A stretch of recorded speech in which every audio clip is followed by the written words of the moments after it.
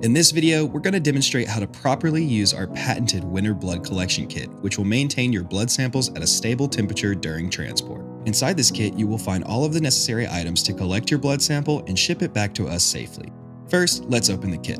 Inside the top envelope, you will find all of the necessary paperwork, including instructions, test order forms, and a prepaid overnight label to ship back to Orthopedic Analysis. To the left of the thermos, you will find your blood collection materials.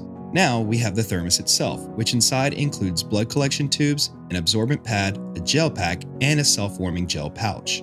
After blood has been drawn by your healthcare provider, it's time to prepare the samples for shipment. First, let's activate the self-warming gel pouch by firmly clicking the metallic disc within the pouch. You'll know the warming process has activated as the pouch will take on a foggy appearance and heat will begin to disperse from the pouch. Place the warmer and gel pack inside the plastic bag provided and place them together inside the thermos.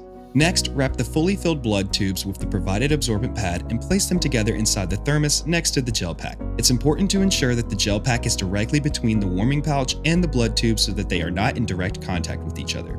Finally, let's close up the thermos, place it back in the styrofoam cutout within the box, add your completed patient forms, seal the box up with tape, and lastly, stick the shipping label onto the front of the box. And that's it, your sample is now prepared for a safe shipment back to our facility.